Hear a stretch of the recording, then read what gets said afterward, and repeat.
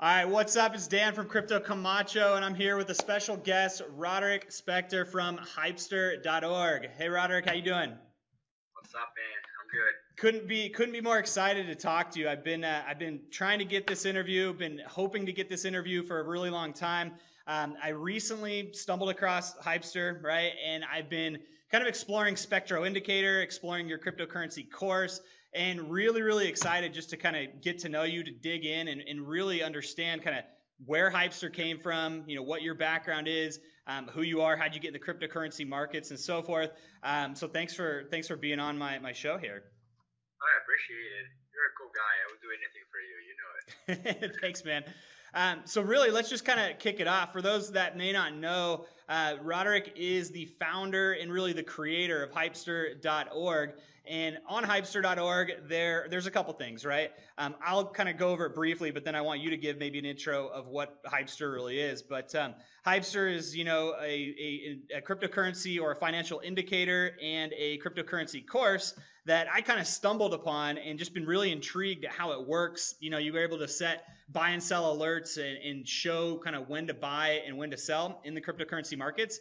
So really excited, but I kind of butchered that a little bit. Maybe you could give a better intro of what Hypester is. Well, it's an indicator. That's like if I had to use one word, that's it.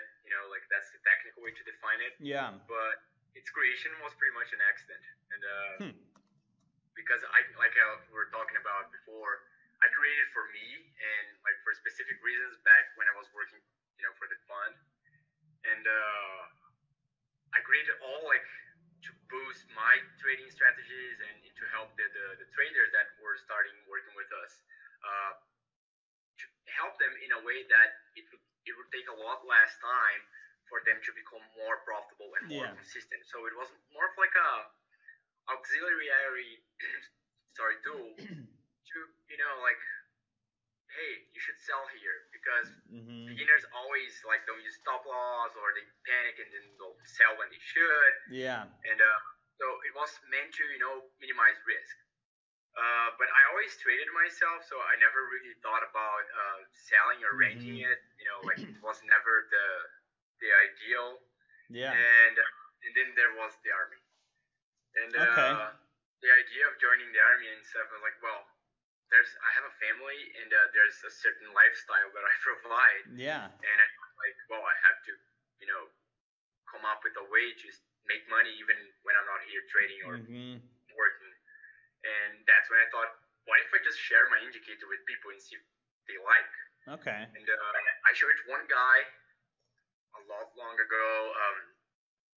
I don't even remember, probably 1 year ago. It was a very different version. Yeah. And he just went crazy. Crazy, no, we have to show this to people and stuff. And I was like, oh my god.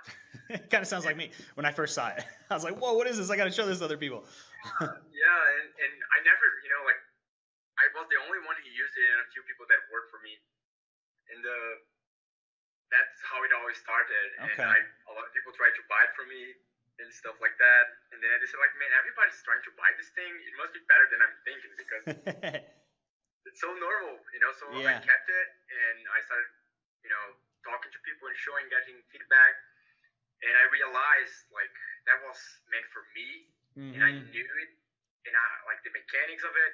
So it didn't require so much information for me, because I kind of understood where it's coming from. Sure. But when I start selling to people, they don't.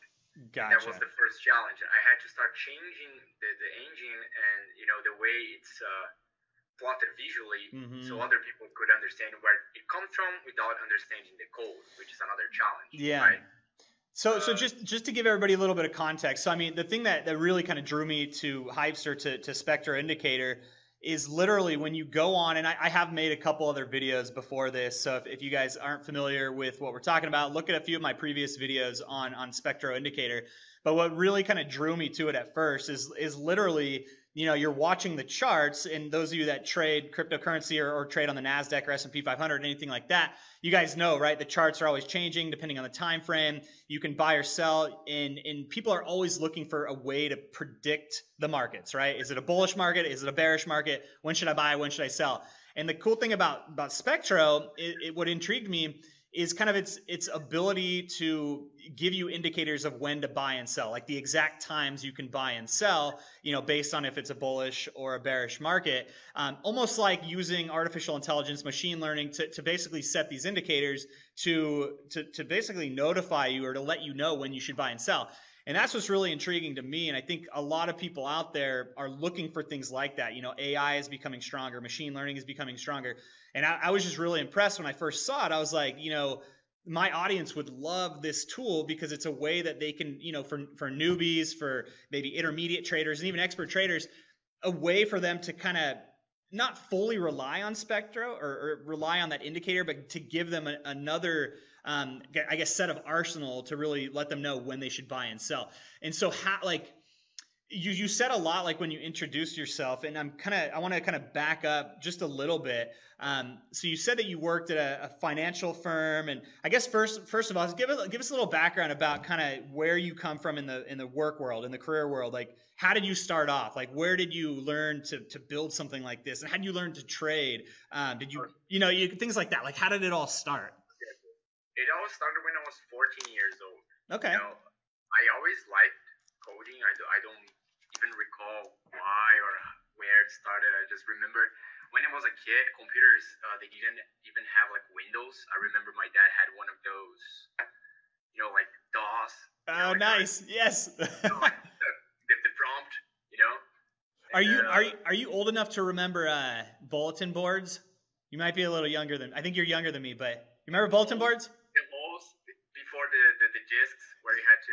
Well, it was you would connect to it was like the old school internet. You would dial up in modems and you'd connect to certain sites.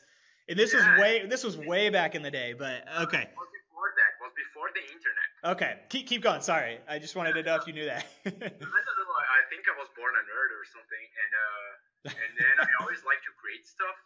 So when I was 14, I always liked games too.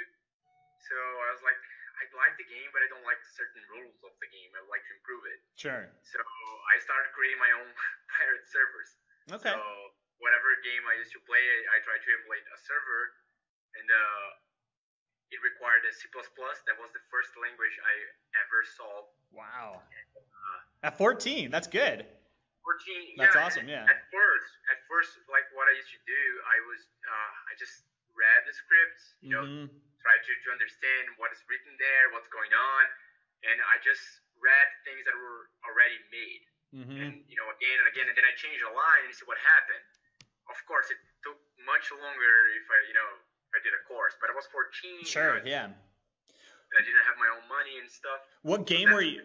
What game were you programming on, or what game were you playing? Oh my God, this is just too. But I gotta know because I'm gonna.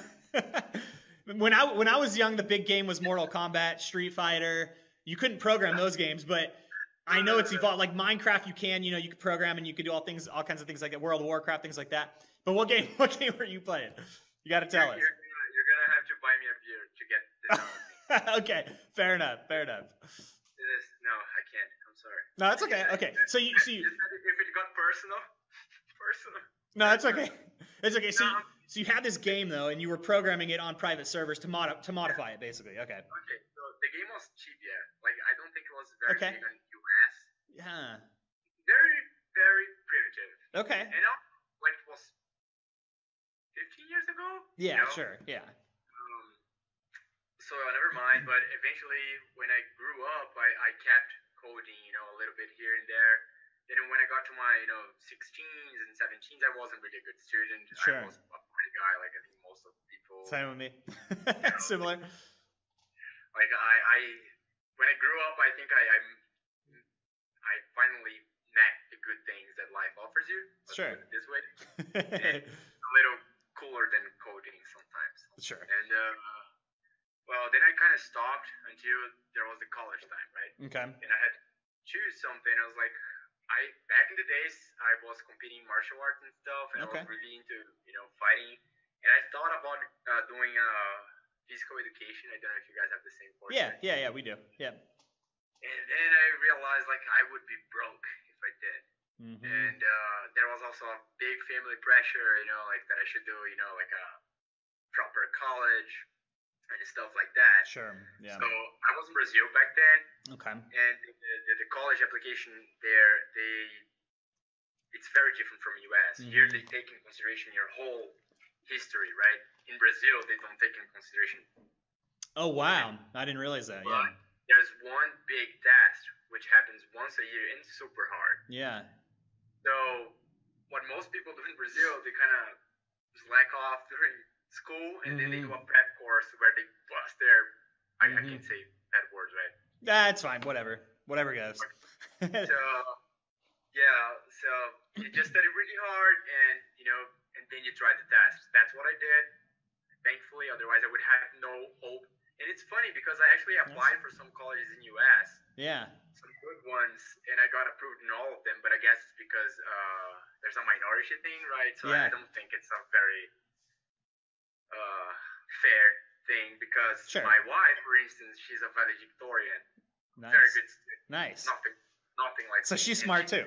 Yeah, she didn't get in the college that I got in, so I know it's not a fair process. Sure. No, I wouldn't disagree with you on that. That's a different conversation, but yeah, I wouldn't disagree. Yeah, because it's not fair that I got in, and I was a maniac. I shouldn't be there. So. But you were a smart maniac. I mean, a coder at 14, that's impressive, and I think more and more kids are starting to get into that. And I always tell my nephew and my niece and just people that are younger than me, like, look, if you learn a coding background, you're going to have huge opportunities in the future. And you're kind of a very clear case of that. You learned to code early on, and that kind of gave birth to maybe some of the other businesses you've done, which we could touch on, but also Hypester, Spectro Indicator, and kind of everything you've done. So, I mean, keep going with your story on this, because I think it's really interesting. Yeah, no, you made me think on change my perspective a little bit, and that's interesting because you say, oh, you learn coding very early, but you see the fact is, and now that I'm realizing that Hypester and Spectro is kind of, they come from this core thing, which is, it's not the coding itself, but it's actually just learning anything without, oh, this is hard, I can't do math, or, I never thought this way, so I think that was something that helped me a lot. Yeah. Like, oh, I want you to do this. What do I have to do? So I just read and I did it. If people told me it was hard or nothing, I just kept it trying. Yeah. And that's what I try to, if you're in the Telegram group and stuff, I was like, man, anyone can do anything. You just have to put some effort into it. Yeah, yeah. It's so funny. I was literally just telling that to my family the other day, or my nieces and nephews. Like, you got to just learn to learn. If you could learn to learn, you could learn trading, you could learn, coding, you could learn really anything you want. And like, you are like a perfect example of that. But I mean, sorry, keep going though. I want to. Yeah. Once I was in I don't know if you guys have this here. I was in another country too, and it's kind of a spiritual experience where you can only go if someone invites you. It's like a club. Okay. And he told me something very interesting that, affected me in many ways, which is like, everybody has a limited amount of time. Sure. Everybody. So what makes you powerful? It's how well you use your time. There's one major variable that is going to make you be like under the average or above average, which is how fast you learn. Because in average, everybody has the same amount of time. So the faster you learn, the more you achieve. It's a very good, smart, it's a good insight. I mean, that kind of ate me alive. So like, in a bad way sometimes, because I can even read like a fiction book. If I'm not reading like a technical book, I feel bad. I feel like I'm wasting time. Me too. I feel that same way. Like I feel the exact same way. I'm watching Netflix and I think like, why am I not watching like a documentary? Yep. I do the same thing. That's funny. Yeah. So, but also it works. It works because I have done a lot of different stuff in my life because I've always pushing myself to learn. Yeah. So let's go back to the beginning, right? Then college, my family was like, oh, I should do like a good course, like engineering, law, and I was stupid enough to listen. And then I decided not to be just a little bit stupid. I went all the way in, and I decided to do a double grad. In Brazil, it's also different. So if you want to do 2 colleges at the same time, you can if you survive. Okay. So I chose to. So I was doing computer engineering in the morning and then law school in the afternoon. Oh, wow. That's intense. And like, yeah, man, it was like 6 hours plus work. That's intense. Because when I got in college, I already worked for myself. Because at the age of 16, I was already, into martial arts, competing. And when I was 16, like supplements, like gym stuff. Yeah, like supplements. Yeah. So when I was 16, this stuff was starting to arrive in Brazil. Okay. It was like very new, Yeah. I remember my dad telling me, this is steroids. I don't want you taking this. Oh, just the supplements themselves, yeah, like creatine or what? Yeah. Years later, his whatever doctor told him to take it. It's. Oh, that's funny. Yeah, it was like right in the beginning. So what I did, I started to resell it, on my gym and stuff, and that's when I actually started making decent money. Okay. I was making around $2,000. Yeah. At the age of 16, so it was very good for me. But this was just selling supplements to people at the gym, right? Okay, like kind of a little side hustle. Or in my the martial art place that I used to train and stuff. Yeah. Because I used to compete, so I used to know a lot of people. Okay. And it was the beginning. Nobody sold that. Sure. There was like one store, and the guy was my friend, so I used to buy from him, like kind of affiliate market. He gave me like a. That's 20%. funny. Yeah, you were the affiliate marketer offline. Yeah. For supplements, yeah. No, that's funny because that was a big market back then, like when it all started out. Yeah. So when I turned 18, I failed 1 year in high school. Okay. Yeah, and I failed not because of grades, because I was a delinquent. Okay. Sounds pretty. Sounds like a common. Honestly, it sounds pretty common for people that are entrepreneurs that are kind of doing their own thing and that kind of find their own way. They always have these stories of. They either failed or they got into trouble or whatever, and then they found the light. And you're getting there, but. What was that? When I was 14 or something, so I was in private schools and stuff. And all my friends went to this one specific school. All my friends. And it was high school. It's super important that I wish I went with them. But then my dad forced me to take like a test for the best private school in my city, and I didn't do it. I wrote some very absurd stuff on that test, and I got approved. Oh, nice. No, it wasn't nice. Well, you were pissed because you wanted to go with your friends. Because my dad forced me to go to that school, and I said, if you put me there, I'm not going to go to school. Mm-hmm. And that's how I failed 1 year. Oh, wow. Gotcha. Okay. Sounds. I was a bad kid. So, yeah, and then college, I kind of like, okay, I messed up in high school. I'm going to listen to him. Sure. So, engineering and then law. And during the afternoon between the colleges, I had to manage my company because when I turned 18, I opened a company so I could buy the supplements from the suppliers and get a bigger margin. Like a brick and mortar kind of store you opened, or what type of? At first, since I didn't have a lot of money, I just opened, like with the papers. Okay. Paperwork and stuff. So I could just, because the big suppliers, they don't sell to individuals. Oh, to become just a legitimate company. Gotcha. Yeah. So I eventually opened stores, but at first, no. Okay. And that's how I started making money. I was 18, and then pretty much the 3 years, if you ask what I did, I was like I studied and worked. Sure. Like a flash. Sure. Like studying and working. And after those 3 years, I had 3 stores, and I just opened my e-commerce back then. Okay. And I was around 23. So you evolved kind of from kind of this little side hustle of selling supplements to people at the gym, your martial arts places, whatnot, to opening some brick and mortar stores, and then from brick and mortar stores to actually opening up an e-commerce store and still selling supplements, right? But the e-commerce is very important in this whole story. Yeah, sure. Because when I did the e-commerce, it was back in 2008 or something. Sure, okay. It was expensive. Yeah. Like having a website was hard. Having an e-commerce was like, Yeah, I remember. It was harder, yeah. Yeah, it was Brazil too. It wasn't the United States, so we kind of like a couple years lagging behind, everything. Yeah. So, that was it. I was selling. I can tell you many horror stories because, man, you're 18. Nobody was helping you with my business. I made so many mistakes. I'm sure. So many mistakes. But what happened was when I was 23, I didn't finish the colleges yet because I started doing like 1 year one and then the other year one because I didn't have enough time because of work. So Okay. but I was just trying to finish it. And then the last year I was like 23. Mm-hmm. I was on the last year of engineering and the junior year of law. Okay. And I had a heart attack.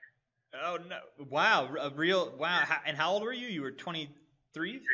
Wow, a heart attack. Yeah, man, it was crazy. Like I was sleeping 4 hours per day, like every day for the last 5 years. Yeah. I was like, working out. I was competing. I was training martial arts. I was going to 2 colleges, and I was managing a company. And like you're young, you don't really feel it, So Yeah. I kept pushing until this day. Yeah. I was 23. I used to work out during my lunch break, so I used to eat really fast. I could work out in between the Sure. 1 hour. And then when I came back to the office, I started sweating. Yeah. Like a lot. Wow. I started feeling like I was gonna throw up. Yeah. And I'm like, oh, it's normal, like. You're just tired. Or worked out, or yeah. And then I started like my teeth started tingling, and I was like, man, this is not normal. Yeah. And then I decided to go downstairs because it was my office, was kind of big. Then when I stood up, instantly I felt like like, oh my god, I'm gonna faint. And then my whole left side started tingling, and I was like, oh my god, there's wow. something really That's happening. scary. Yeah. So I got in the car, went straight to the hospital. Yeah. That's the funny part. When I got to the hospital, the lady was like, what's happened? She was like, I don't know, man. Like, yeah, sure. It's my pressure, but there's something wrong with me. Yeah. And the sacred nurse, after she checks my pressure, she instantly runs through the hall and started yelling, doctor, doctor. Wow. So this was all in Brazil, right? Okay. And then after that, I was like pretty much passed out. Wow, that's crazy. Yeah, like I had some flashes. I don't want to get too spiritual in this conversation. Sure. Man, it was pretty messed up. Intense. And, when I woke up, I had this doctor looking at me like, yo, we gotta talk. You're gonna die if you keep doing what you're doing. Like, I don't know what you're doing, but it's wrong. And then I was like, what happened? Yeah. I don't know, I just woke up. Can you tell me? Sure, yeah. And then explain me that, like, my heart, like, started, like, hyper accelerating and then, resets it for a second. Yeah. Was it because you were just overly stressed out, overly working, not sleeping enough, and your heart just couldn't take it? I did a lot of tests after, and everything was normal. Yeah. Except my cortisol levels. Okay. Yeah. Cortisol. Yeah. Yeah, they were really high, so she said it was probably related to stress, and she explained me about burnout syndrome and stuff. Got it. So that's when I decided to sell my companies. Okay. And I sold my company, and I decided to drop out both of my colleges because this whole thing kind of made me change my whole perspective. Sure. Like, why am I doing those things? Yeah. I don't even like this shit. Yeah. It's a wake-up call. I mean, I'm sure it's a wake-up call, especially at 23. Like, you got all this stuff, but it's like killing you, and then literally, I mean, literally, it is killing you. If I died tomorrow, would I be happy? I was like, yeah, I partied a lot because I made money. Sure. Not a lot, but decently a lot for my age. Sure, I had a lot of fun, but I didn't accomplish shit. Sure. Like. I mean, I don't know. I mean, that's in the eye of the beholder. It's interesting you say that because a lot of people out there, would love to have had companies and start an e-commerce shop and start these brick and mortars. And a lot of people think that's completely successful, but it's interesting because it's perspective, right? And it kind of led you to where you are today, which is it's really interesting though how that happens. That's why I don't want to get too spiritual, but when that kind of happened to me, I realized that for 1 second I thought there was no more. Yeah. And all this stuff was like gone. And it didn't matter, right? I mean, like my family, my friends, everybody that I didn't do much. Yeah. I bought a nice car, I bought a nice bike. Sure. But yeah. And it's funny because as we talk, we're gonna see how this is gonna happen again. And most people do this. So, money is something that really clouds your judgment. Sure. And I think that's why I actually succeeded as a trader later, because I always traded. I always liked this. Now that it's the funny fact.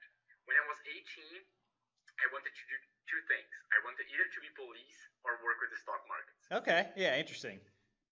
Yeah, don't ask. I don't know. Why the stock market? Just because of the allure, like the excitement, kind of, or? Man, I'm a gamer, and I thought Okay, like yeah, this whole process of like filtering information, right. analyzing, making decisions, in front of your computer, kind of appealed to me. It makes sense. Yeah, makes sense. And also, like the Wall Street lifestyle kind of attracted me, but most of the guys that come from this specific, I don't want to judge. Like the Gordon Geckos, if you've seen that movie. Yeah. Like, I know a lot of guys that work with that, and most of them, I don't want to generalize, but let's say Pareto's law, 80% of them are all jerks. Sure. Yeah, and like.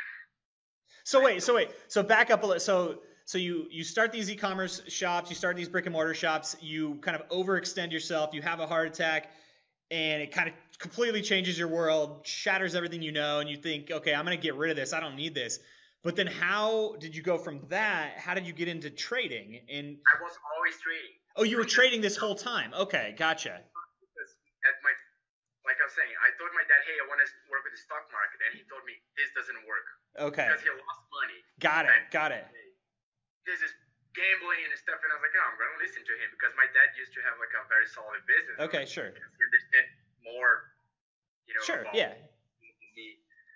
And then at my first year, right, freshman, my calculus teacher, he was very, very into stocks, and then instantly he dragged me into that. So you were trading just like stocks, like on the Nasdaq or S&P 500 or the Dow, and you were just doing this from what age? Like what age did you actually, like when was the first time you? 18. Okay, so about 18 you started the stock market and you were kind of hooked, and then you meet this. Okay, keep going about this calculus teacher. That's interesting. And this whole time that I was 18 to 23, I wasn't really paying attention. I was kind of doing longer positions just to have a better profit than savings and stuff like that, which is not hard. When I did like 3% a month, I was like, yes. Sure. Yeah. Like very yes. You have no idea. But eventually 3% a month became easy, but 3% a month is a lot compared to, real estate or whatever. Sure. And I didn't have that, I couldn't buy a house. I just had like, I don't know, 20,000. Sure. Back then. But for an 18-year-old, like, that's good. I mean, 3% on 20 grand, that's good. But eventually my accounts start growing. Yeah. And now it's the catch. So when I sold my company, I was making 3% a day, and I sold it like for 250,000 reais back then. And 3% was enough, more than enough for me to live okay. And that's when I was like, why am I worth it? So I sold the company, took the money, and I flew to Europe. And you flew to Europe from Brazil, okay? For vacation or just for fun? I dropped out of college, I sold the company, and I flew to Spain like in the next week, and I didn't tell anyone. Wow, okay. And that's when the whole nightmare started. Wait, why did you leave from Brazil to Spain though? What was the like it was like a just to do something different? Like no, I didn't plan to move. Yeah. Just to travel. But I just bought a one-way ticket. Gotcha. And I got in a stupid school. I had a visa. Okay. In case I wanted to stay longer. Sure. I just I would renew it. Mm-hmm. But then I just stayed there for a month. And funny fact, that's where I met my wife. In Spain. Is she from Spain? Is she a Spaniard? No, she's American. Oh, that's funny. Okay. Well, good. Okay. Yeah. So you're in Spain. You meet the woman who's going to become your wife one day. Yeah. Which is bad because the conditions she met me were very far from ideal. Like in a hostel or what? Like, tell me more detail. No. No, imagine that you're 23, single, and you just make 250,000 reais. Oh yeah. I guess you're not going to be in a hostel, yeah. I'm thinking hostel. No. Not in terms of hostel because the school offered me an apartment. Okay, gotcha. But I had a lot more money than usual. Yeah. So, and also there was a big mistake because when I went to Europe, I asked my dad, because he went to Europe several times, how much money should I bring? Yeah. And he only went to Madrid, and it's a capital, which is a lot more expensive. And he said, you should bring this much per day. Sure. And as you know, how much you spend in San Francisco is much different than, I don't know, countryside. Chico, California, or somewhere obscure, yeah. So suddenly, I realized that I was very rich. Yeah, that's awesome. And so you did, Yeah. so you just partied like crazy in Europe, I guess. Man, top one party travel since ever. I still haven't beaten that trip. That's awesome. Sounds fun. I wish I was there. So I wish to, man. I wish I could go back, but now I'm married and it's all over for me. I know. Same with. I won't. I won't. We'll talk later. Okay, so you're in Europe. You're partying it up. You have a lot of money, a lot more money than other people. You're still watching the stock market. You're meeting ladies. You meet your eventual wife, and Yeah. okay. So when I came back, a lot of stuff happened. Like I had this massive fight with my family because I dropped out of college, because I sold the company. Mm-hmm. So pretty much the way I found to settle the score was pretty much just giving everything away. Like, here, do you want money? Take all the money. The college is paid for, and that also resulted in me getting kicked out of my own place. Oh wow. Yeah. To kind of appease your family, to kind of to make amends, I guess, with your family. Oh, because it's like, man, how can you don't understand me? I almost died. Yeah. You're giving me a hard time. Like, you didn't even ask why. Don't you think it's... So I don't want to get into this because... Sure, yeah, no, it's... But I decided to move away. But here's the thing. Wow. That's something that I'm trying to adapt Hypester to, because most of people come from where I came, which from that moment was zero, man. When I was kind of proud and dumb. That, in a perspective of a trader, I was really, really dumb. That was a very emotional and stupid call. Mm-hmm. But it wasn't over money; it was over principles. Sure, yeah. But so you literally lost it all, though. I mean, you had a lot of money. You went to Europe. You partied, traveled, whatever. Then you had this kind of falling out with your family, and you basically lost all your money, lost your any apartment or whatever you had, and you had to start from scratch at 23, 24, something like that. Wow. Yeah, and that's actually probably not that uncommon, though, from a lot of people out there who maybe they're young, maybe they're in their 20s, maybe they don't have a whole lot, maybe they just got out of college and they're dirt broke and they're like, how can I make some more money? And you following the stock market, like, what did you do next? Like, did you think I'm going to become just an expert trader, or like, how did that work out? Here's the problem: if you make 2% a month and you have $100, yeah, it's nothing. So I knew how to make 2% a month, but yeah. And now the problem, I met my wife in Spain, right? Yeah. And pretty much she decided to move to Brazil. But when she met me, I was the rich, successful dude. But when I came back, I was the broke, zero, nothing dude. Wow, yeah, that tests the relationship for sure. Yeah, and my wife comes from a good family, so I was very like, hey, babe, I understand. And she said, like, I don't care. I'm not doing this for money. I'm going. Yeah. It was cute, but I don't think she knew what she was getting. Sure. But she did. I can't, like, she came, she saw, she conquered. Kudos for her. Yeah. And, but it was hard, man. No, I bet. But the rest is history. Now you're married, so that's a good. I mean, that's a good end story there. So my whole plan was like, okay, I have to make money as fast as I can go back to trading. Yeah. I should start trading again. So that was the problem, because I had zero. Sure. Like, basically zero, and I had a wife coming. I had a dog and $200. Wow. Right? And I was like, man, I have to figure all this out and what I'm gonna do. So I had to go back living with my mom, which was something like really bad for me. Like, my mom loved it, of course. Sure. Like, I'm a single son, so sure.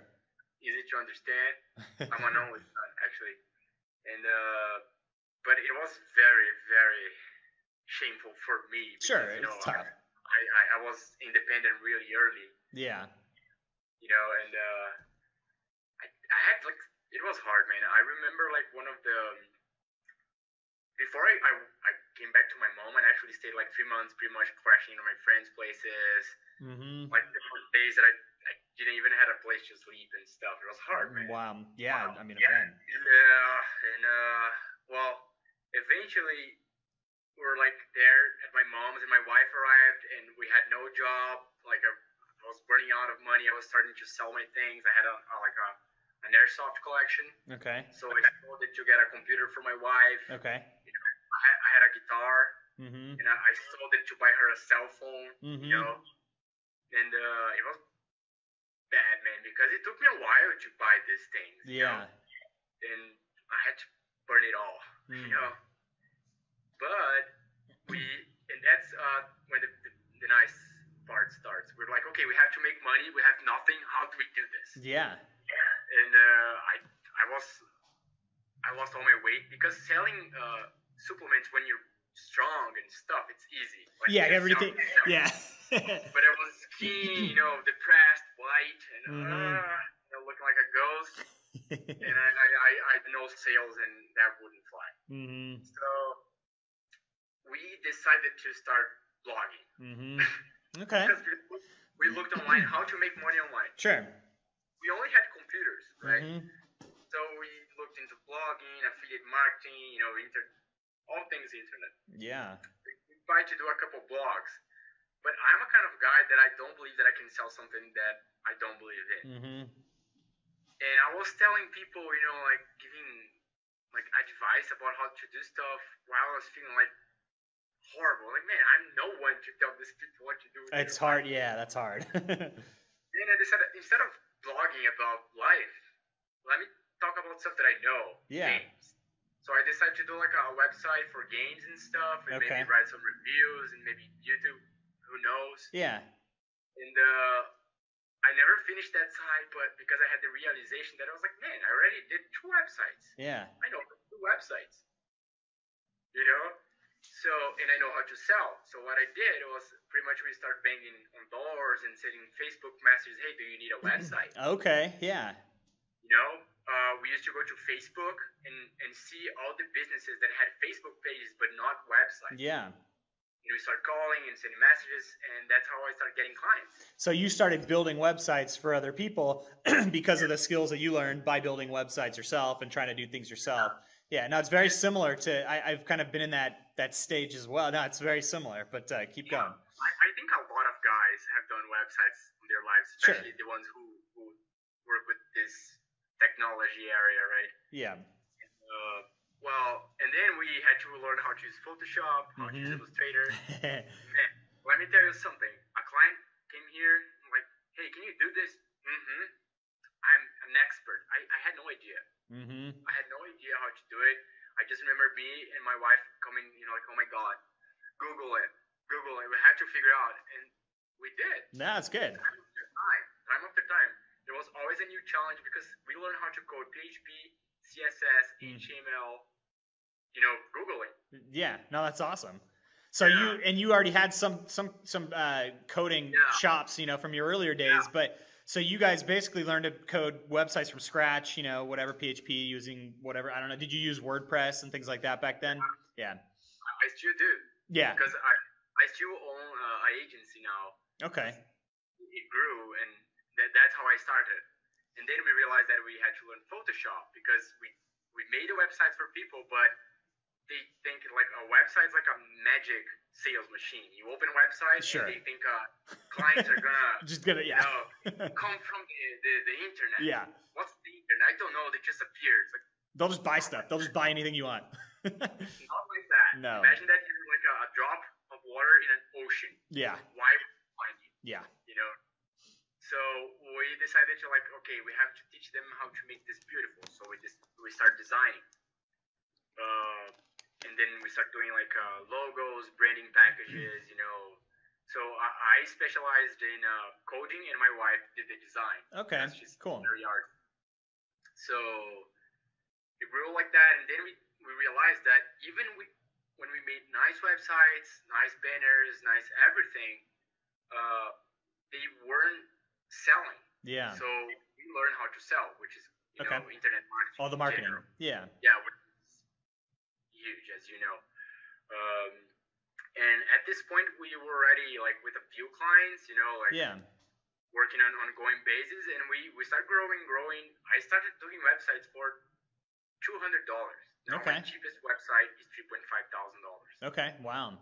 So you developed this agency though, where you were doing all these different things like web design, Photoshop, or design, branding, marketing, digital marketing, whatnot. And I'm sure you grew that agency pretty good. Exactly. And as soon as we couldn't work anymore because we had such a big flux, of clients, we started delegating because I always knew how to do it because I had employees before, so I was used to the mechanics.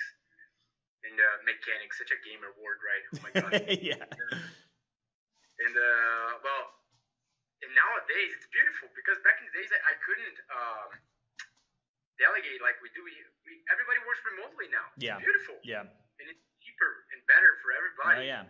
So now I can have like several clients in no office. Yeah.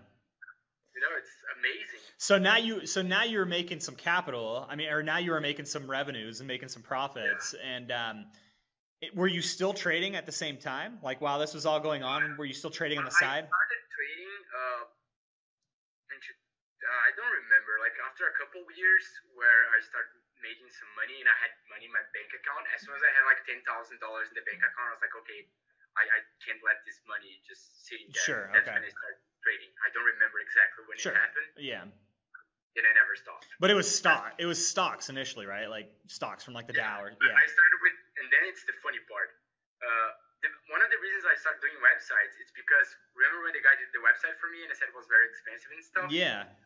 Yeah, the guy charged me a lot of money. I won't even say how much because I don't want to feel stupid.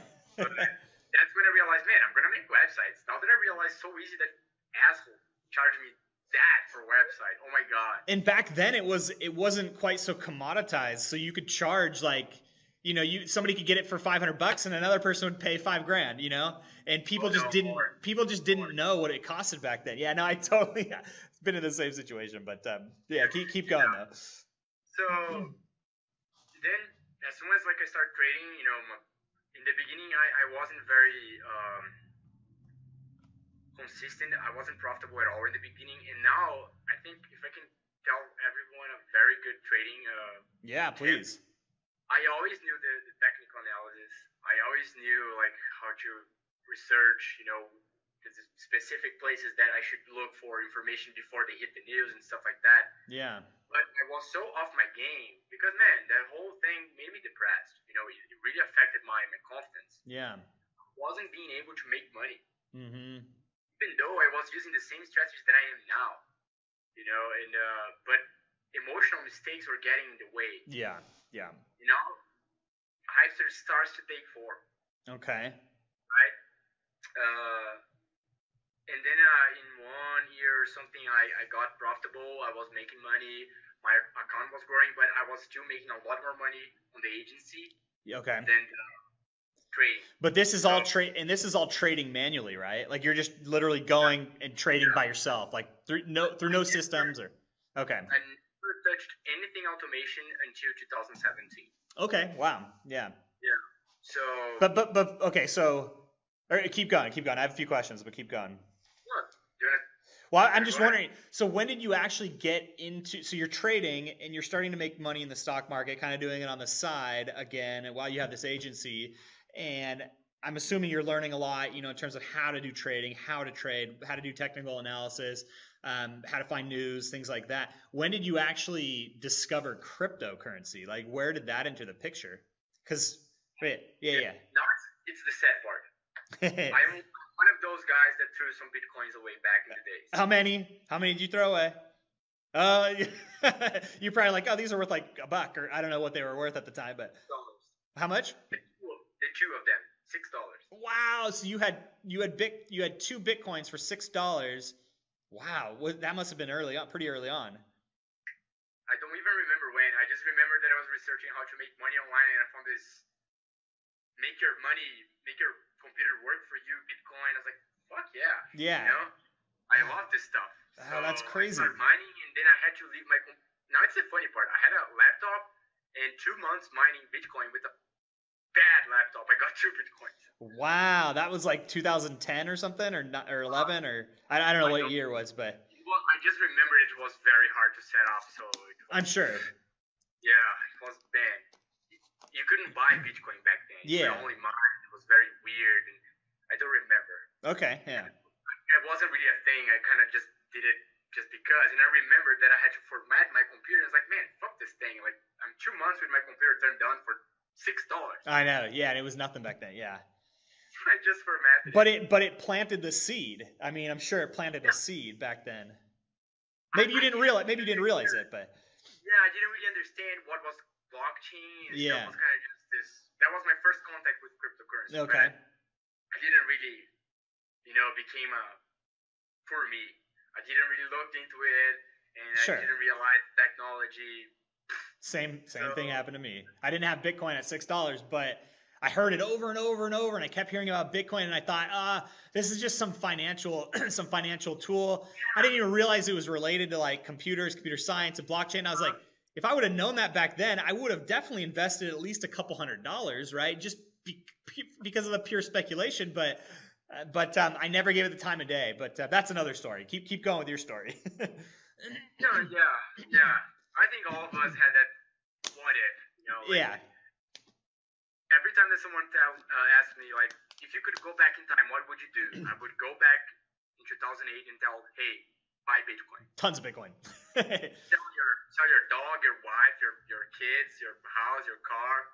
Bitcoin. Buy it all. Yeah. And then just party, forget about life. Yep. And sell it. Stay alive for about 5 or 6 more years. That's it. Yeah. But, okay, so I kept working on the agency.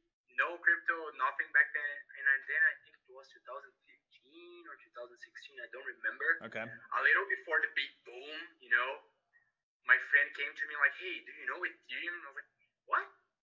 You can trade it and stuff. It's like Bitcoin. I was like, trade Bitcoin? Because for me, Bitcoin was like that weird thing with my computer. Sure, yeah. What? So I have to admit that I was one of these guys that was like, this is shady. I'm gonna skeptical. Yeah. I'm gonna stay with stocks.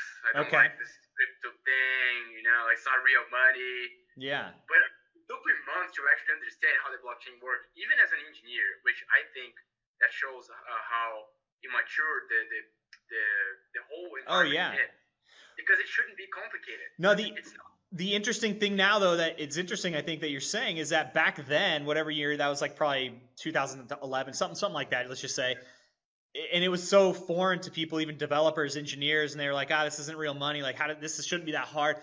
Now the mainstream my parents, my sisters, my brothers, my friends, a lot of them feel the same way. Like, what is this Bitcoin thing? It's not real money. It's a scam. It's not really this. And I'm like, no, it's legitimately money. Like, you could connect your bank accounts with these exchanges and funnel the money back and forth. Somebody could pay me in Ethereum and I could literally deposit back into my bank account. Like, they just don't understand how it all works, and they think it's this ones and zeros in the sky, and it's not real. But if I get paid $500 in Ethereum, that is $500 in US dollars if I want it to be, right? So it's similar now, but your bank account is real.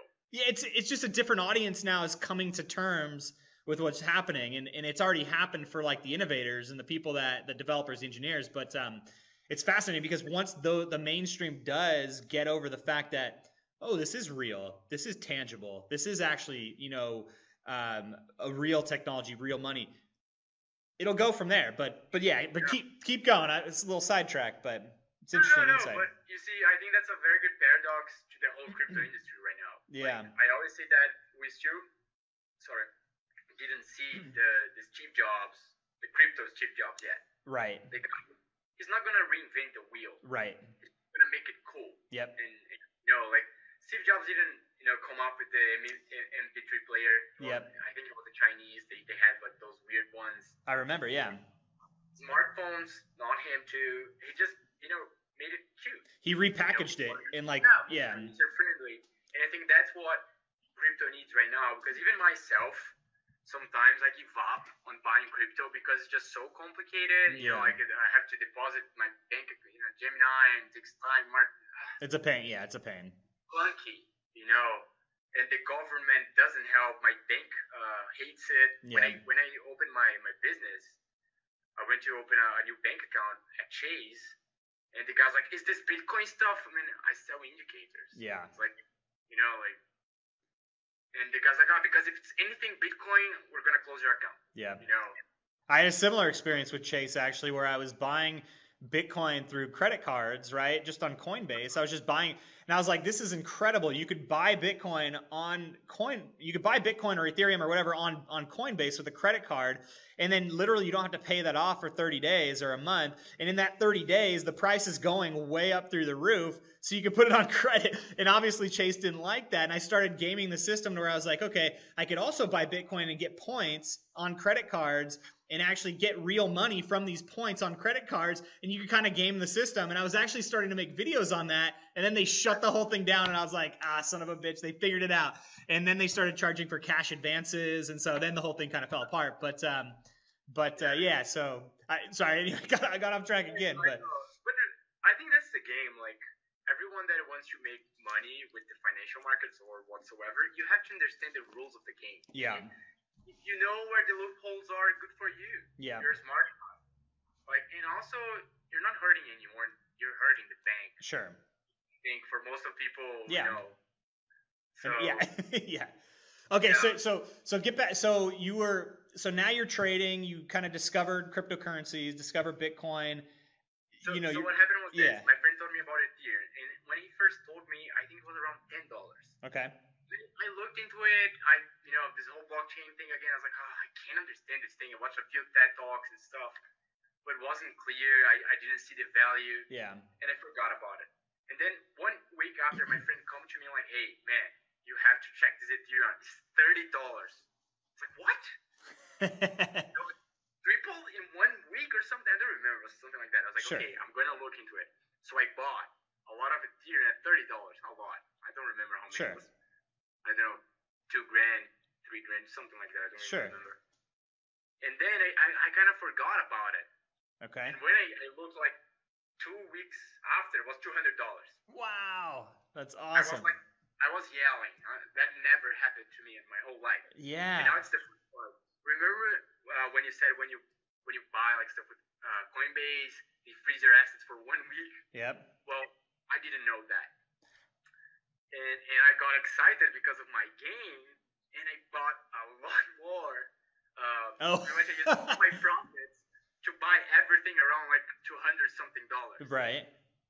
But then there was this thing that took 1 week and then I saw Ethereum hitting 300-something, and the same thing happened to me, but it wasn't quite as clean as what you're saying. But like I bought thinking I can use it immediately, and then Coinbase held it for a week. That pissed me off like no other. But yeah, okay, so it affected you. I'm sure it affected a lot of people. So eventually, in the end, I lost money. Okay. Oh man. But at least I saw a volatility that I've never seen before. You saw, yes. As a trader, I was like, man, fuck this. Yeah. I don't even have to like this. Light bulb went on. I'm gonna look into it. The next week, I had a Poloniex account. Gotcha. And that's how I started trading crypto. And the light bulb just kind of clicked, and yeah, I feel the same way. Like the light bulb just clicked when I was like, everybody's talking about this is so volatile. Don't get into crypto. It's too volatile. I'm like, but that's why you want to be into it. It's so volatile that you can make these big gains. I mean, it's going up and down 30%, 40%, 10%. Those are big gains when you have a chunk of money. But man, I was a coward because I waited so long to get in heavy. When I got in like a bigger position, Bitcoin was $2,000. Sure. And when I first saw it, it was like 300 or something. Sure. Yeah. But also it's because I didn't understand the technology, and I don't invest in something that I quite don't understand. Sure. Like the guys who knew back then and had the information, understood the principles. Man, smart money. Congrats for them. That makes sense. So the right people, they had the technical capacity to understand it and makes apply sense. it. You deserve your millions, man. Yeah. Because I read it and I was like, what? Yeah. So I see a lot of hate with early investors. Like if you just bought out of luck, I don't really respect you. Sure. But if it was a conscious call. Yeah. No, I think it could still happen today. I mean, I think obviously the prices are different now, but the crypto market in general is still very early. It's young, it's nascent, and I think there's going to be a lot more of that to come. Just not the way that you're seeing on Twitter and in the media, but I think we're still early on. I mean, a lot is still going to happen in this market. And but okay, so you're trading now on Polynex, right? And you have an account, and light bulb goes on. You're like, okay, this is volatile. I can do something with this. And then how do you turn that into like an idea to create Hypester and Spectro indicator and all that? So it took me a few months to get used to crypto because the behavior is pretty different from the other markets. Yeah. And I lost some money trading, but it's normal, you know. Sure. Like the first 90 days were really hard for me, and then when I started getting consistent, it was like. Sure. But I remember until I got consistent, Bitcoin, I think, got up to 5,000, and then it crashed on July to 3,000. Sure. And I started trading heavily on this drop. Okay. So I was trading like a bloodbath. Yeah. And after that, I almost gave up because I was like, this is the bubble, you know? And funny. But I didn't, and that's when, like, my portfolio took off. Went up to 20. I didn't have a lot of money. Yeah. But after that, I had. Yeah. You know? So what happened was that I made a decent amount of money. Yeah. And I showed that to my friends, and they were like, what? You disappeared for 2 months and you came back with this. And they were all like, what you're doing? And I started showing like what I was doing and stuff. And instantly, I have this friend who, his superpower is that he knows everybody. Yeah. You know like those guys that, do you need to talk to someone? He knows. They're just connected, yeah. Yeah, like, makes it happen. Mm-hmm. And he's a really good friend. I know him since high school. Yeah. And pretty much he had some friends, like those old guys. They made a lot of money with communications, and then they decided to open a crypto hedge fund in Belize because of taxes, obviously. Sure. And they had a few analysts and stuff, but they were like 3 months old or something. But they had the capital. Yeah. But it was very hard to find like professional crypto traders. Okay. You know, at this point. And my friend told them about me, and they told me like, hey, come here, talk to us. And I was working with the agency. Mm-hmm. I had my business. I had like I have other stuff too, like some Amazon products and sure. Some other startups. Sure. That I diversified as I made the money. And then when I first got to the fund, I started as one of the analysts, but I was outperforming the CIO. Okay, so you, just to make sure I understand, you went and started working for a fund, for like a hedge fund, for the crypto hedge fund. You started working for them. Okay. So pretty much it was like that. I said, hey, I have my business. Yeah. So if you need to stop working for my stuff, I cannot delegate, but that's gonna cost. And sure. If you guys pay for that, I work for you. Yeah. Okay. They were not willing to pay how much it costed, so we decided to work on a commission based. Okay. They give me some money, and they said you're gonna make a higher percentage, but you only make money out of commission. Got it. And I like that because I was always a business person. I don't like a steady wage. Sure. Give me commission, and I'm gonna wreck it. And you'll do, yeah. So like in 1 month or something, I was like outperforming everybody. So the guys pretty much said like, do you wanna run the other analysts? I was like, sure. But this is still manually trading, right? Or are you starting to build anything? Okay, so this is all manual still. Yeah. Okay. It was all manual. It was very nice because I was never able to delegate trading to other people. Sure. And I was only concerned with my trading, and that was like my first experience how to teach people how to trade. Yeah. Fast, and they can't lose money because otherwise the clients will just kill you. Yeah. And that's how Spectro first started, because when I got to the CIO position, it was much easier to get money than people to manage the money. Mm-hmm. Because it was like this crypto boom, people are throwing money in our faces. Sure. But it's humanly impossible to manage a bigger amount of money by yourself. Sure. And crypto exchanges, they're not reliable, as you know. Sure. So I like to, to spread a position over several exchanges in case of flaws and stuff like that, especially because when I trade with other people's money, I'm very, very careful. Sure. And that's something that I realized that made me quit afterwards. But what happened was they wanted me to escalate the trading process, so we could handle more capital. Sure. But they didn't want to pay the traders. Sure. So I had a bunch of professional trader friends, but I could not, poach them. Sure. Because I could never pay what they're making. Yeah. I would never work for a cryptocurrency hedge fund. Sure. For a, Yeah. Because cryptocurrency. So it's still, yeah. No, I get it. I had to pretty much get random people that I met anywhere that I could and teach them how to trade like me and get the money. And, but as it's very obvious that it wasn't successful. Okay. Because I didn't have the resources or the time. Sure. You cannot create a trader in 1 month. Sure, of course. It takes a lot of training. I mean, a lot of people try to trade, and it's hard. It's not easy to do. Yeah, but they kept pushing, and I was very stressed at that point, because my performance started decreasing because I realized that when I trade, third-party money, it really affects my calls. Sure. And I was, very stressed, and they're like, no, you have to do it. And I was making okay money, and I was like, why not, right? Yeah. It's a new experience. And that's when I decided, like, hey, so why don't I automate, my strategies? Yeah. Let me look into it. And I knew how to code Java, C++, and, some other stuff a little bit. Yeah. PHP, CSS, Yeah. a little bit of Python and stuff like that. So I started looking into coding languages. I never liked MetaTrader, to be honest. Okay. It's very 1990s. Mm-hmm. I think they could upgrade their system. Mm-hmm. And that's when I first read about TradingView. Okay. And they're completely web-based, which is very, very cool. Yeah. Gives me a lot of flexibility. Mm-hmm. And the charts are so much better than the MetaTrader ones, usually speaking. So I tried, I liked it. And I didn't know about Pine, which is their coding language. Yeah. So when I saw Pine, I started learning about it, and then in 1 month I had a bot working. Wow. So you essentially coded a bot from scratch using Pine, which is the TradingView kind of proprietary TradingView programming language.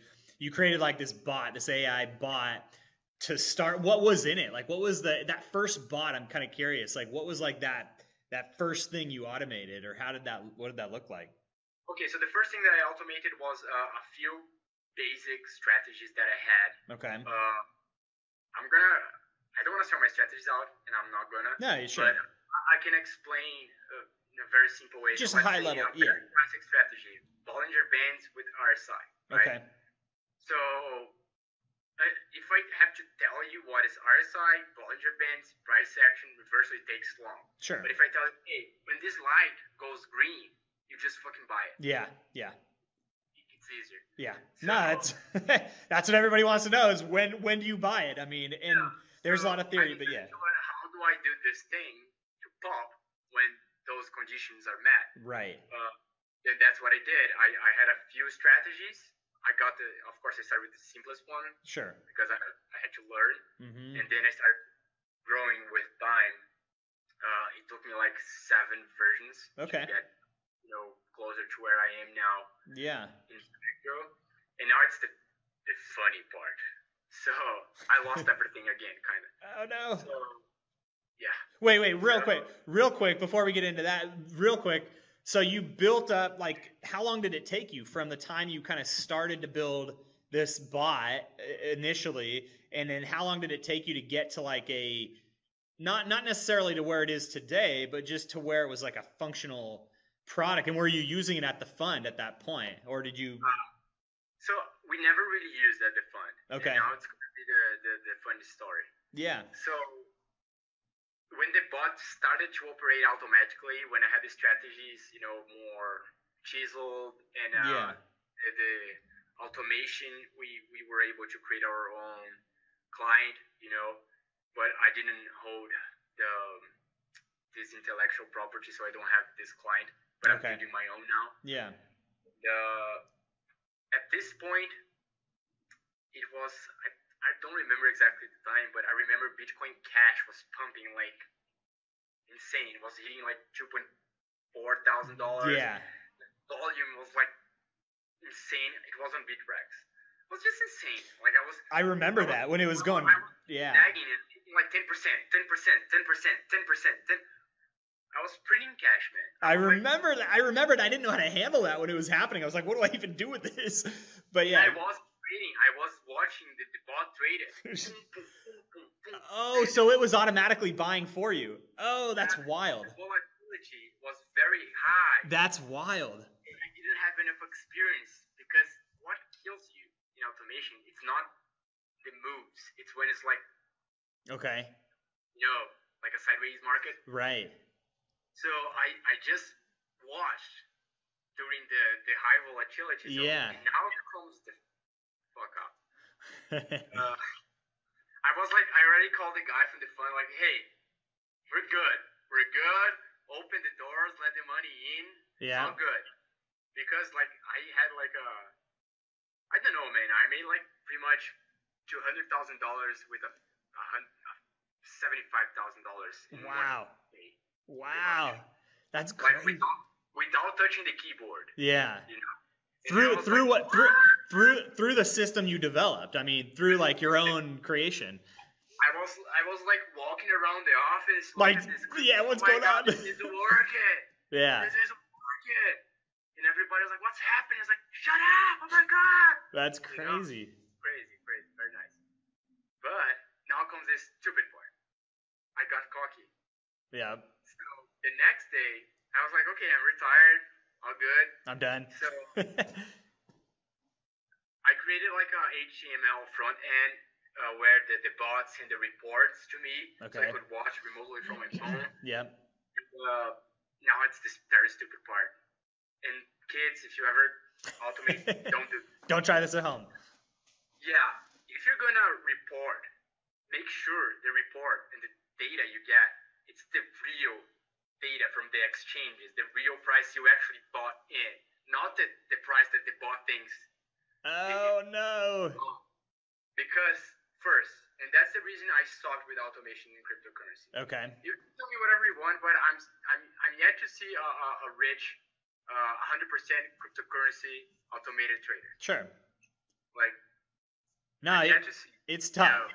I mean, you know better than most people. I mean, it's difficult. And the guys that I've met that are successful, they already knew how to trade, so I don't really count,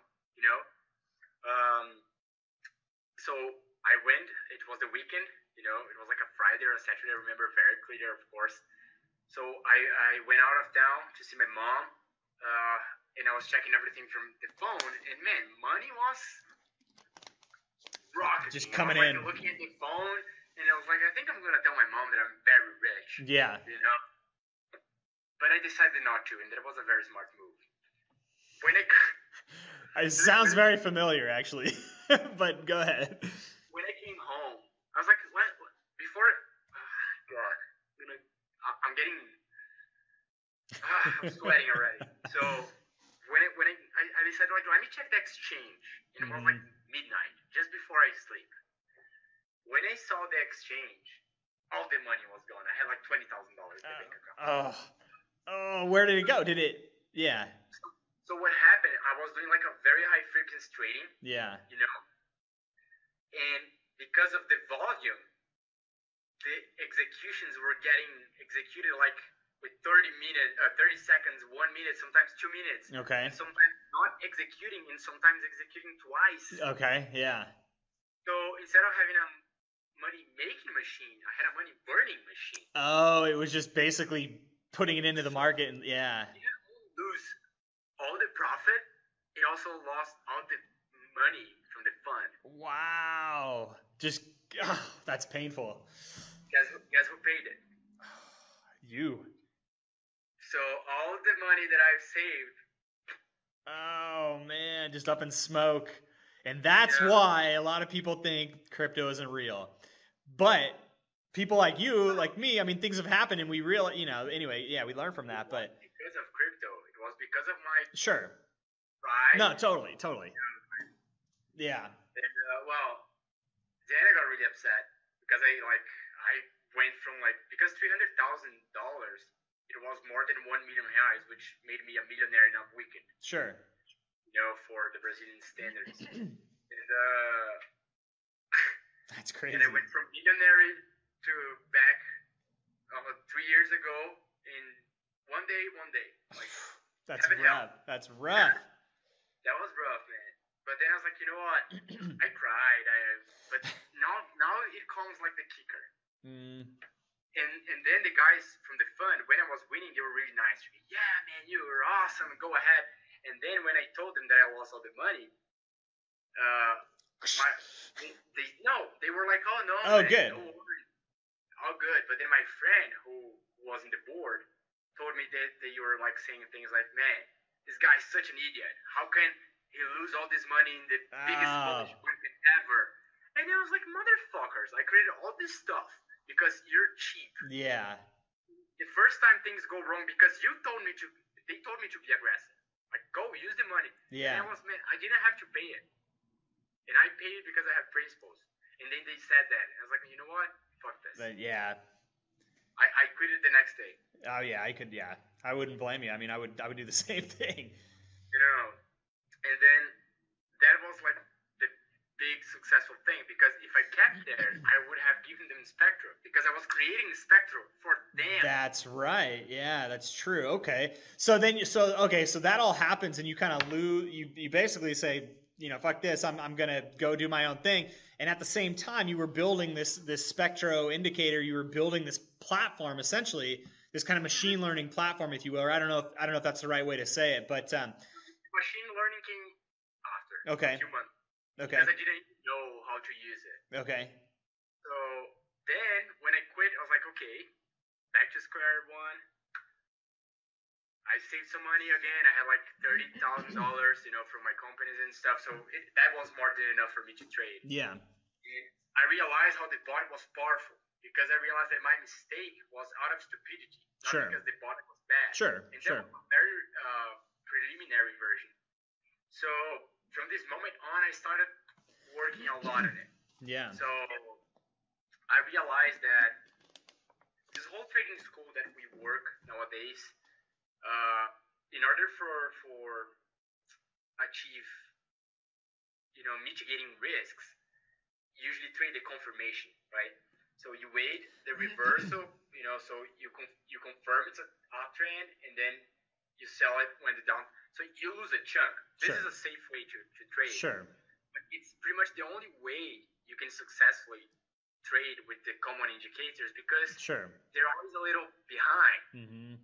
You know, and I realized that if I use like the stochastic and stuff like that, they never really predict. Sure. You know, what predicts? It's you watching the RSI going down, and it's like, I think it's gonna go down. It's you. Yeah. And hopefully you can take the bottom. Yeah.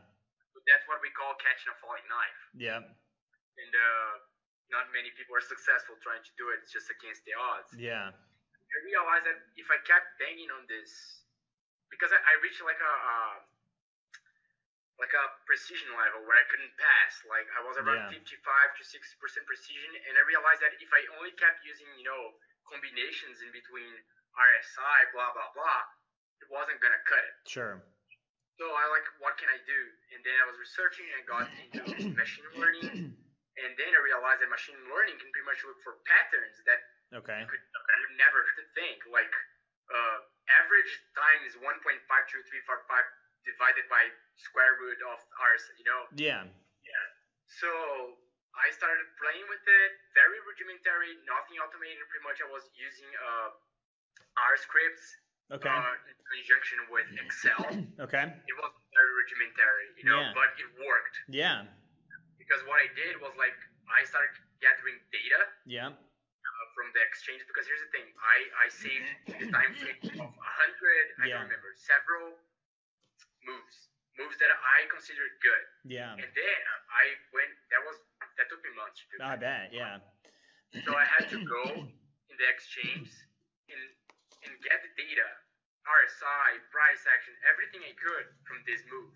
Okay. Then after months, I gathered all the data, and that's when I started data mining. Okay, and you put all the data in the system, then you created some algorithm or whatnot. Yeah. So, okay.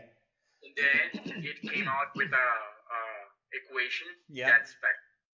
Wow, that's fascinating. So the equation, it's basically And obviously, we obviously we won't get into the secret sauce, but I mean, the equation essentially is predicting certain types of movement based on these indicators in a sequence based on some mathematical formulas, right? I mean, kind of in a nutshell. And here's the thing, man. I'm not reinventing the wheel once again. Sure. All right.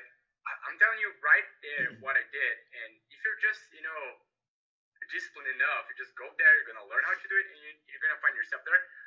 Yeah. Hundreds of thousands of specters. Yeah. I'm not concerned, So that's the reason I don't want to sell automation. Yeah. Because I also believe that, like,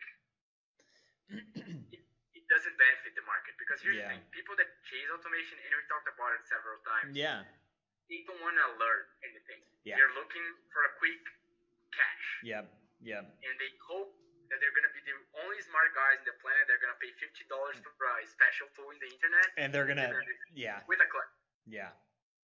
Like, you never thought for a second that, like, does that seem like... Does it seem real? Yeah. Right. And that's, like, if I could do a book about it, I would. Like, be skeptical. Yeah. Test everything. Yeah. And I didn't want to sell my automated strategy first because it works. And now that I have money, it's there. Like my fully automated bot that I've left, I stopped it in the last pump. Yeah. I made 60% in 160 days. That's not a lot. Wow. I know crypto guys are like, oh, I made that in a day, but I made it without doing anything. Yeah. So. No, that's awesome though. Okay. Yeah. Yeah. It could have, it could be a lot better, but I'm kind of comfortable right now with the amount I'm making and how it is. So I didn't want to offer the thought because, like, how much I would charge for it? Like, I have my money. Yeah. The amount of money I make with the bot running with my money, you're not gonna pay for it. Mm-hmm. And if I rent this to you, like, as an individual, you're not going to afford it. Probably as an institution, but probably institutions have a much better algorithm than me. They do similar things, yeah. Yeah, but also it would be very hard to set up the integration, the automation and stuff. And also there's the problem, and when you sell automation, it's the liability. Yeah. Because the crypto exchanges suck. Yeah. Like, bad. Yeah. Bad. The support is horrible. The APIs are bad. Binance, Bitrex, Poloniex, none of them are really considered. For real money. Yeah. At least with my technical capacity. That's one of the big issues with institutional investors getting in is that all these issues are there. Yeah, but also they have the resources. Like, let's say the Poloniex. I know Poloniex is in Delaware, so if you're a very bad trader, you go and you buy a house right by this. You figure out where the server is, so you have the minimum latency. Sure, sure. And, you can do it professionally, but I'm not an institution. I don't have this kind of money.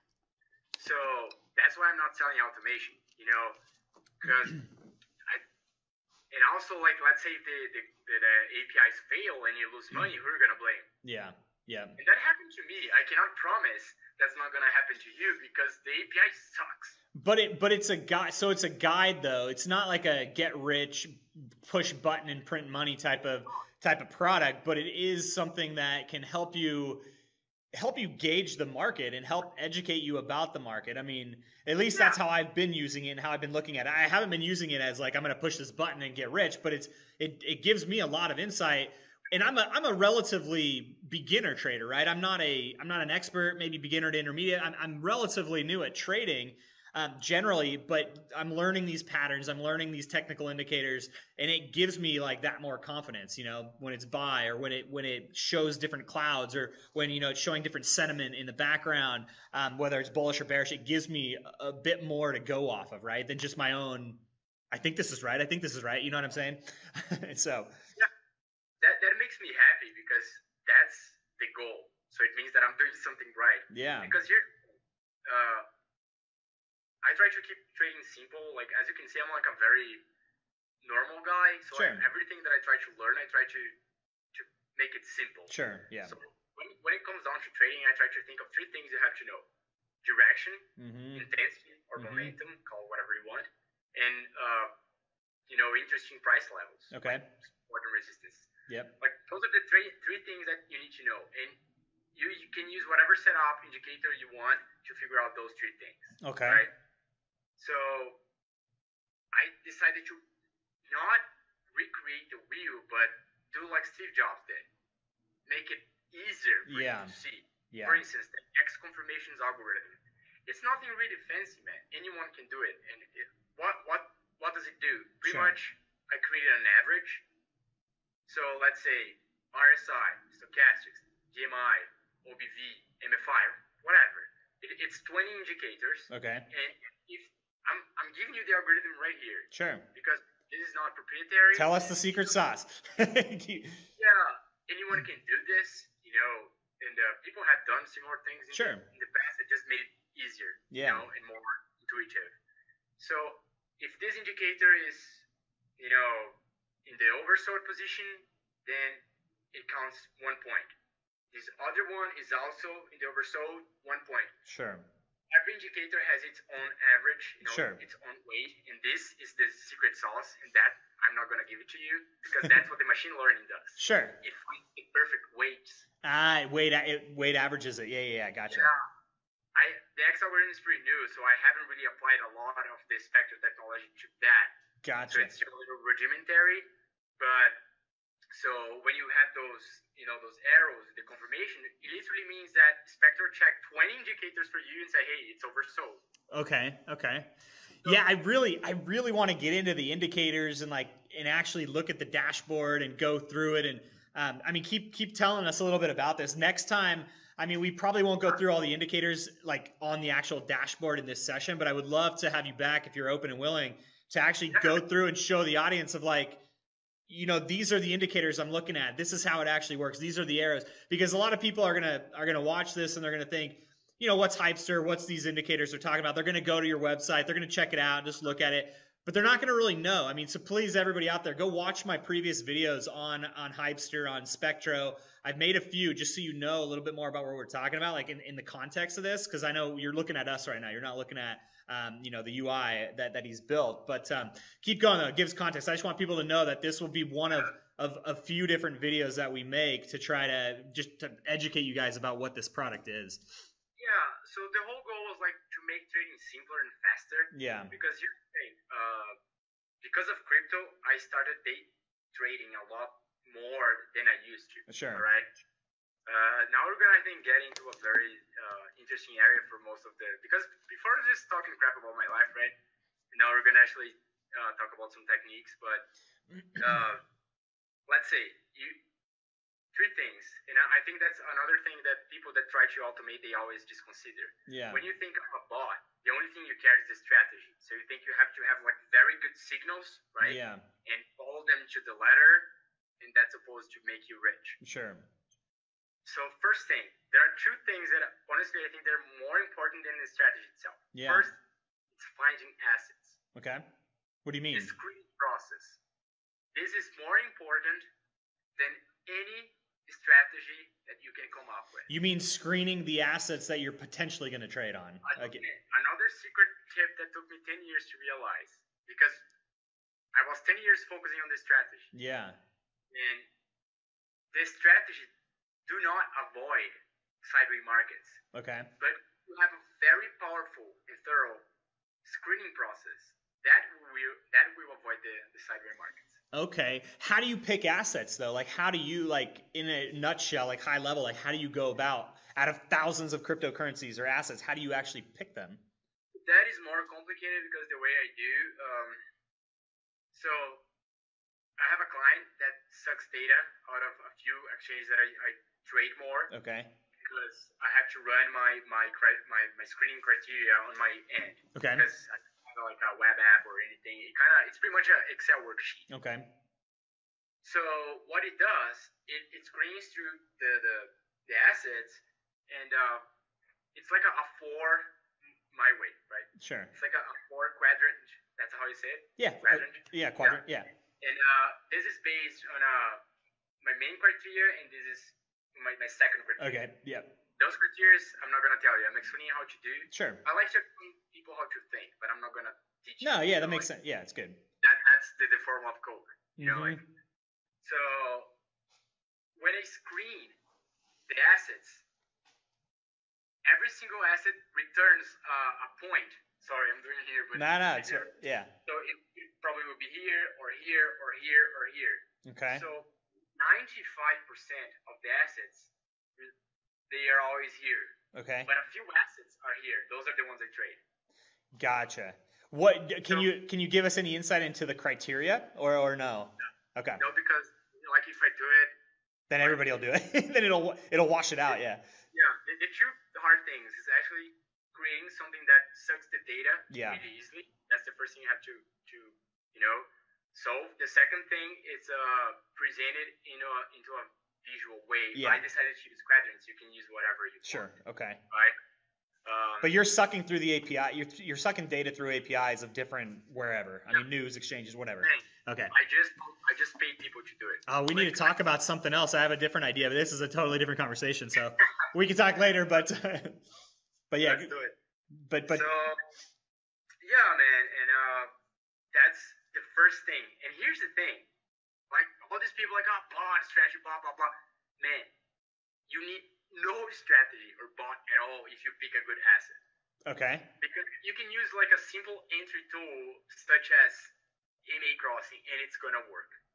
That's really interesting though, and it's making me think I'm gonna go this weekend now and I'm gonna be thinking of what criteria would Roderick use to pick the assets, because I totally agree with you. I mean, if you could even, I talk about sometimes on this video series, like on my YouTube channel, that if you pick assets that have a good sentiment and you could understand the sentiment of that asset just purely looking at positive, negative, or neutral sentiment in the market, and there's a lot of different ways you can do that, that's a big indicator right there, just showing you that there's enough popularity with an asset. But so I talk about that as well, maybe in a different context, but totally agree with you. If you pick the right asset, trading is going to be good. Yeah. This is just the first part. What Spectro does is just solve the second part. Because I know this is super hard for most of people. Sure. Because it requires knowledge on several different things that thankfully I got because life's crazy, right? Sure. But Spectro at least solves 33% of the problem. But still there's the third part that also people always forget, which is execution. Mm-hmm. So you got the first, I just want to make sure I'm following right. So the first part is really finding the assets and somehow plotting that out visually to understand you have a good asset. The second part is actually applying technical analysis or techniques to evaluate that asset in the certain environment on an exchange, as an example, or in an exchange price, all those kind of things. And the third is execute. Am I getting that right, or? Yeah. Okay. There's a very simple way for you to understand this. Like, I teach that on my course. It's like, you always see guys saying like, if I was in a shootout, bro, I would nail it. I could go to the army, I would be a killer, Yeah. Would you? Yeah. When bullets start flying, really? Yeah. No. It's the same thing with, dealing with money. Yeah. Yeah. Of course, I'm not comparing war with this. I'm just the emotional discharge. Sure. Right? It's the same thing as a car crash. Yeah. Every time that something bad's happened and someone asks you, like, what happened? Oh, it all happened so fast. Why? Because you kind of, adrenaline just tunnel vision you. Yeah. And it's the same executing, right? So how many times you took a decision, you made a decision like, I'm going to buy it. But then you're going to buy it? No, I'm not going to buy it anymore. Or you're in profit, or you're losing. Yeah. I'm going to sell. No, I'm going to sell. It's going to go up. No, it's going to go down. It's going to keep going up. It's going to keep going. Yeah, and you don't do it, and then it goes way down. Spectro solves all of it. Okay. Why? Because at least it will tell you to sell. Like if you. Well, it takes the emotion. It takes the emotion out too. I mean, it helps with your emotional control. I mean, in a way, like all these firing emotions, That's the first thing that I like about Spectro, at least the basic alerts. It's because even if you bought in a bad hand, it will tell you when to sell. Like, man, it's going down, sell. Yeah. Because I feel like most of beginners, they don't handle risk well. They don't have clear stop loss rules and stuff like that. So by minimizing their losses, that ensures a much longer life on the market. And that's now what comes to the very hard part of this business. Because it's a hard business to be in. Because here's the thing. 90% of traders lose 90% of their money in the first 90 days. That's a known fact. So if you think about it, my client has 3 months of life. Yep. As a rule. So I know, as an average from previous data, that every guy is meant to last 90 days with me. Okay. That's interesting, yeah. Yeah, and I have to fight this. So far, my clients, they haven't given up, and we're like 3 months old. So it means that I'm already giving them more odds than the normal. Right, which is what everybody wants, is better odds, better probability. Remember the learning thing? I need to allow them to learn, because if you lose money really fast, you won't learn. Right. And that's what, like, I created Spectro first, because I had to make our traders not be stupid sometimes. That's really clever, because I personally have done that. Like in the stock market, I'll start with what, I don't know, $1,000 or whatever. And I've done this at different periods in my life, like starting from a pretty early age, and I'll lose and I'll lose it and I'll lose it quick. And so you don't learn. You're right. Like you don't learn the market. And it's been a little different with crypto because I haven't like rushed it. I've been kind of watching it for a while, and so I'm getting a lot more familiar with it, how everything works. But yeah, that's really interesting that Spectro kind of helps the user mitigate their own demise, like their own, you know what I mean? It helps them mitigate to learn better, to actually stay in the game longer, to learn more, and to stay in the game. You know, that's pretty cool. Here's the thing, man. Crypto and trading, they have the same problem. They're created by a class of technical people that do not understand normal people. Yeah. If you talk to probably the guy who created Ethereum, Vitalik Buterin, I don't know how you say in Russian, sorry, guy. Vitalik Buterin, yeah. He was a genius, bro. Of course, yeah. Can you imagine talking to him? Like, yeah. Yeah. You know, like, hey, can you explain me how this Lightning Network works? Sure, if you know. Half the words he says, you probably don't even understand. He's a genius on his capacity, but sometimes he might not be a very good salesman. Totally, yeah. And the same thing happens with trading. The guys who created the indicators, they were professional traders. Yeah, yeah. And like when I first created Spectro, it was completely different because it was for me. Yeah, sure. So I decided, like, how can I make this simple? How can I make this, like, man, you don't have to know the behavior. Just have to know, like, when this happens, you do this. You need, yeah, you know? Sure. So that's what I've been trying to do. Remember those three things that I want to cover?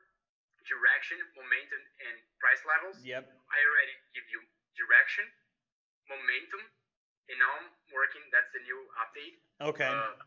Price levels. Okay. Wow, I want to dig into that so bad. Like I want to dig in. I want to show people how to actually use the interface, because now things are becoming a little more clear. Like I just signed up for it, you know, and I just started using it. Like, oh, buy, sell. Okay, it's green. Okay, it's red. You know. Not understanding some of these fundamentals in the back, like not even the fundamentals, but the philosophy of how you're actually going about and building it is interesting, because it'll help you to use the tool and to learn over time and learn to become a better trader. It's almost like training wheels. I don't want to say it's training wheels, but it's almost kind of training wheels. Yeah. No, yeah, because here's the thing. That's something I realized, but the more experienced the trader is, usually the last indicator they use. Sure. Because you see it so many times that you kind of know where they are. Yeah. You know? And no, yeah, I totally feel that way. No, like I remember when I first started like day trading, which is relies a lot more on technical analysis. I was all about knowing every single indicator ever. Yeah. If you look at the screen, it looked like, you know, those fancy screens that, oh my god, this guy's a genius. Yeah. I don't know what he's doing. Yeah. But would call my wife like, hey, check it out. Like, this looks good, right? It looks cool. And she'd be like, whoa, damn, you're smart. Yeah. Sometimes you don't understand how the indicators work. And you're like just saying 4 indicators that tell you exactly the same shit. Yeah. So eventually with time, as you get more experience, use less indicators. Okay. So would say like, then you stop using Spectro. No, it means that now I only use Spectro. Gotcha. Why? From the perspective of, I'm not an expert, but I have more experience than the normal guy. At least I survived the first 90 days, right? That's fair, definitely. Yeah. So what it helps me, it makes my analysis so much faster. Okay, so that makes sense. Cover more ground. Yeah. Faster. That's a really good insight, though. Sorry, keep going. Yeah, because with one look, I can kind of understand what's going on. Like, right. which is something that I really like, and another system that does it. But honestly, I feel like it's not as intuitive that I'm going for. It's Ishimoku or Ichimoku. I don't know how you guys cloud, the cloud, yeah. Yeah, their idea was to create something that pretty much gives you all the insight you need to make decisions with one glance. Yeah. Right? And that's what I'm going for. Okay. And I want to make it simpler and more effective. Of course, it's a challenge. That's really interesting though, because I've again personally kind of felt that way. You see the price moving up or down, and you wait like long enough to where you yourself can validate, okay, it is going down. And everybody has a different level of experience to validate when the price is going down or when it's going up, right? Somebody that's brand new, they're going to wait longer for it to go down further because they're new, and they're going to say, okay, well, is it really going down? Is it really going up? Is it really going down? And they're going to wait longer until they could validate it. But somebody like who's really, really experienced, they can see it like right away, like, and right at that immediate glance say, yes, I know this is going down, and they could buy earlier, which could be X amount, X percentage gain or loss difference, you know? So yeah, I mean, I totally get that. That's pretty cool. Now there's the kicker. The new indicator I'm releasing, it's going to be a screener. Okay. So now I'm trying to solve the first problem. Yep, the asset choosing. And I already choosing have the a assets prototype that I've used, and it works. So you're going to basically release something to be able to basically help people choose the assets, like to choose what asset to actually trade against. So imagine it's a trading indicator. Yeah. So it has like several lines, and based on the color or the behavior of the line, you know, but it's like each line is a different asset. Interesting. Okay. So the first line, let's say it's Tesla. The second line is gold. The third line is dollar, euro. The fourth line is Bitcoin. Yep. So you can observe using Spectro technology several graphics in one screen. And will it weight them? Like, I'm sure it'll arrange them in a certain way, right? That will give more validity. Next time we do a video. Okay. Yeah, no, this is awesome. This is awesome. I mean, we have gone, I mean, we're definitely over an hour and a half at this point, I think. And so I want to keep the conversation going. Maybe we split this up, and maybe we have you back on the show. And maybe, you know, I'd be curious to do a couple things, and we could talk about this offline, but maybe next time we just get into some, like the actual interface, you know, some of the indicators, how you actually use the product itself. And then maybe even in the future after that, we go into specific strategies of how to actually use it to profit, right? Not just what it is, not just the basics. I really want to keep this going because I'm learning a ton from this. I know people are probably learning a ton from this, but I obviously don't want to keep this going too long and want to be respectful of your time, of course. So I'm good. Like today's my chill day. I've worked like 120 hours this week. I'm done. Okay, yeah. No, I mean, I kind of feel the same way. It's Friday here. I mean, I think this was an awesome background about you, where you come from, you know, what you're trying to build. For folks out there that have never used Spectro or Hypester, don't know what it is, go to the links in my show notes and you'll be able to see a link to hypester.org. You'll also be able to see a link directly to Spectro if you want to use it.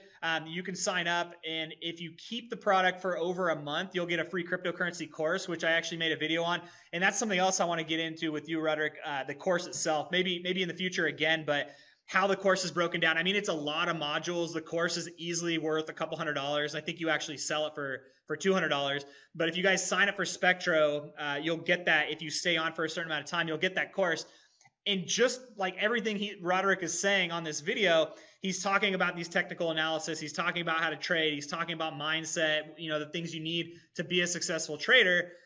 In his cryptocurrency course, which I have gone through, not all of it, I've gone through some of it, and I'm going through it every day. You learn like a lot of these hardcore principles that will make you a better trader and will actually make you more effective at using Spectro as well, because you're just going to be more educated and you're going to realize and you're going to see things a lot more clearly.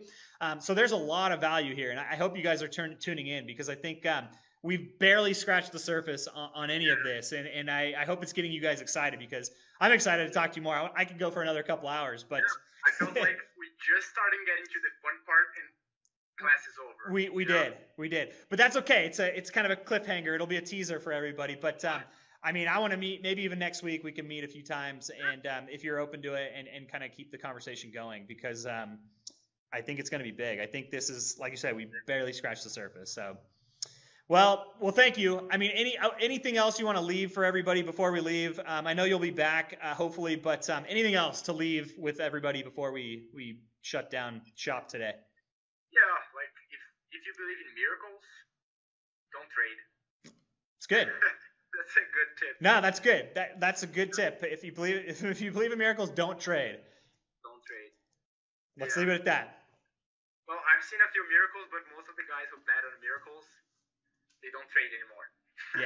Yeah. So if you got I'll just leave it at that. I have a lot more I can say, but I know a lot of guys who bought a lot of bitcoins, after this miracle run, and they don't talk to me no more because I said I told you. Yes, yeah. You got to be careful with that, but. All right, guys. Well, thank you, Roderick. Really appreciate your time. I really appreciate your insights here. I'm going to re-watch this just because I think I learned a lot from this, and I want to hone in on what you said. I think it's really valuable. But really excited to have you back. Guys, I'm Dan from CryptoCamacho.com. If you like this video, please subscribe by clicking on that little red button on my YouTube channel. Every day, try to bring you something of value, and we're going to definitely have Spectro. We're going to have Roderick on again so we can talk about this more. But thanks, guys. Thanks again, Roderick, and we will talk soon again. All right. See you guys. See you later.